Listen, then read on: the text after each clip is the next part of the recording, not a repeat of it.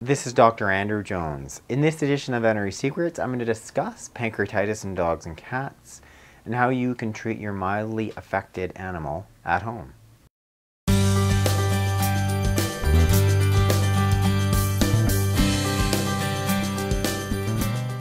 So what can you do for mildly affected cases? And specifically, I'm speaking to pet owners, specifically dog owners, where you've got a dog at home, they likely have a mild case of pancreatitis, perhaps they've had a history of pancreatitis, and we're dealing with something more chronic. To begin with, I want to show you sort of the basic principle and what I would do in veterinary practice, because truthfully, not every pet owner could afford the whole variety array of diagnostic tests that for us to diagnose pancreatitis for sure. They couldn't afford the hospitalization, they couldn't afford the IV fluids. So that meant me having a bit of discussion with this is what I think your dog has, and this is how you can treat them at home. So I think it's really applicable for you guys today in terms of something you can take away from this. So first, specifically the dogs. So we've got suspect a mild case of pancreatitis. Maybe you've seen your vet. They've got some abdominal pain, especially in that right-hand side. Your dog's hunched, he's not eating, he's been throwing up a bit.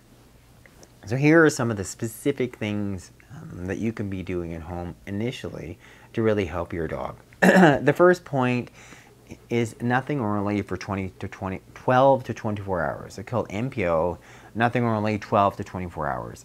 We need to rest that pancreas. So you're not giving your dog anything orally as far as food-wise or water.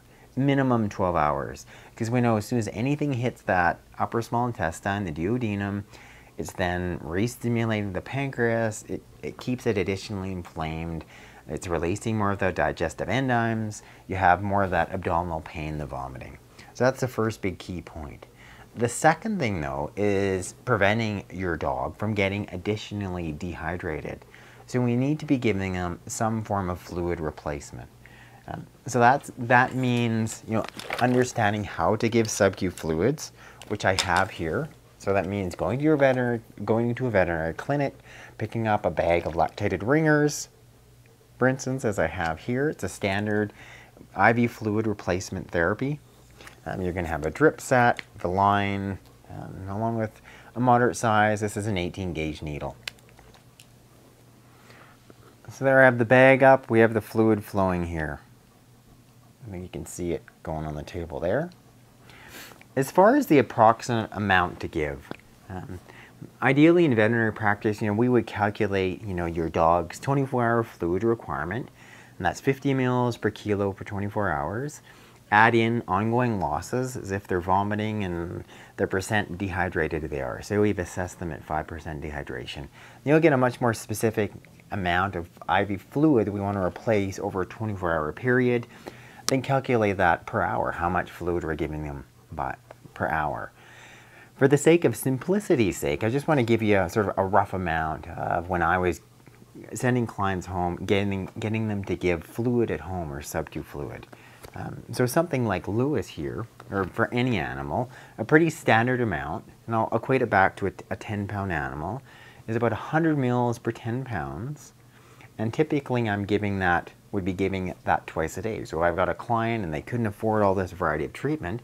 I'd say if they've got a 10-pound dog, I say give them 100 ml in the morning, 100 ml that evening, maybe 100 ml the following morning. And then assuming they've stopped vomiting, then I would have them try offering some of that bland food, such as the chicken and rice, that full 24 hours later. They keep that down, they don't vomit. And then I'd offer them, obviously, the water at the same time. And they're keeping that down, and then you could stop the sub-Q fluids. So as I said, that's about 100 ml per 10 pounds, given twice daily. So how I would do it, I'll just show you here with Lewis. And I do have a whole video on how to give sub-Q fluids at home, and I'm just going to show you so you're clear as this section of the video. So I'm just grabbing a fold of skin up in behind his shoulder blades, up in front of his shoulder blades, the back of his neck. I'm just going to angle it slightly at about 45 degrees so it's going down, just underneath the skin, doing a small little pop. It just pops under the skin. And I just hold the bag up and watch it drip in. And as you can see here, there's a mark on the IV fluid bag. So right now it's sitting at the 500 ml mark. If I was to give, that 100 mils, let's call Lewis 10 pounds, and then I'd let it go to the 400 mark. It sounds fairly daunting, and it's actually surprisingly very simple.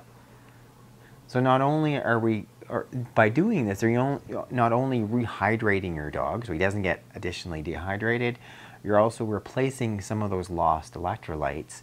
And the other big key point is that we're not triggering the pancreas. I mean, that's a real big principle with pancreatitis. We're not triggering, we're not causing it to work. It gives a chance for it to rest and then become uninflamed. And the real key principle in treating pancreatitis. So let's imagine we've given him the 100 mils because we're calling him a 10-pound dog. So there's his morning treatment of sub-Q fluids. The next big principle in terms of treating any dog that has, but even mild pancreatitis, is adequate pain control. There's a couple big issues. One, we don't want to be giving them anything orally, because one, we know that's going to then stimulate the pancreas and further prolong the pancreatitis. Secondly, we know that those anti-inflammatory drugs, such as this drug here, Metacam or Meloxicam, that can actually additionally inflame and upset the stomach and inflame the pancreas. So clearly we're trying to avoid all that. So conventionally in veterinary practice, that's when we're starting to look at using the narcotics, something like a fentanyl patch, something that doesn't have to be given orally to your dog. But you don't have that option at home. So what else could you use that's going to give your dog some pain relief, but at the same time not inflame his pancreas? Of all the different ones I've looked at, I think probably the most important one would be getting an essential oil. This is actually frankincense here. So this frankincense essential oil, because we know boswellia itself has some huge benefits for adequate pain relief. One interesting study I recently read, they took a combination of boswellia and curcumin, which is isolated from turmeric, and they found it to be as effective as oral diclofenac, one of the oral anti-inflammatory drugs. So huge, and in my opinion, they're just underused and underappreciated, period. A variety of the natural options. Of course, that's another video for another day. But as far as how to give your dog some adequate pain relief and not give him anything orally, I think it's a real easy way to do it and potentially really effective. So what I've got here is 2 tablespoons of olive oil. So you need some form of carrier oil, olive oil, or coconut oil. So I've got it sitting here in a little jar, and I'm going to make a 2% solution. So that's going to be putting in 10 drops of the frankincense.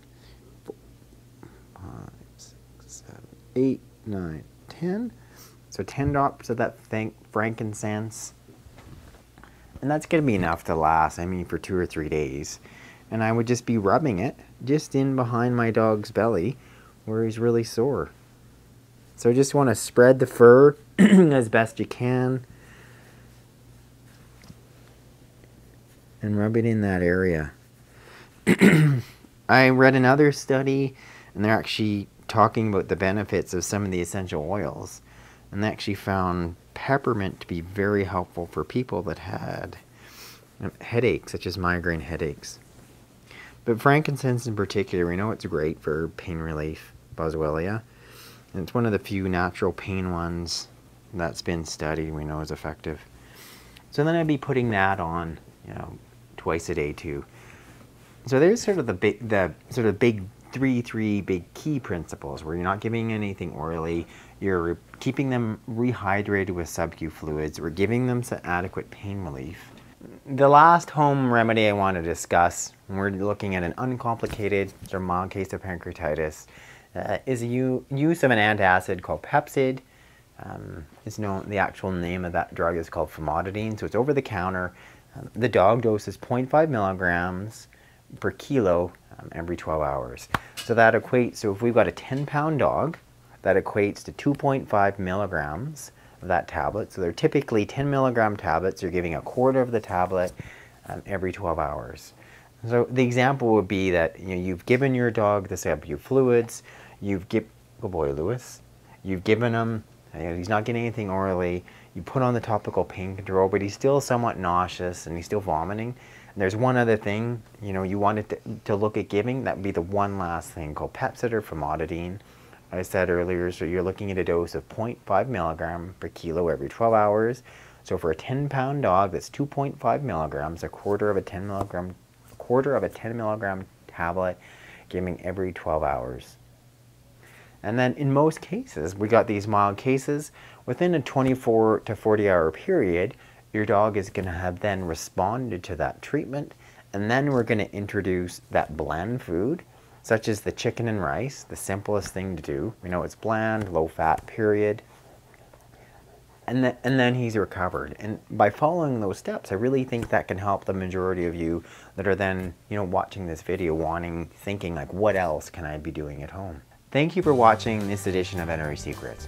What I want you to do now is first click that link in the box above that can subscribe you to my channel. And then you go ahead and click that link in the box below, and I can send you my free books and videos on how to heal your pets at home with my top natural remedies.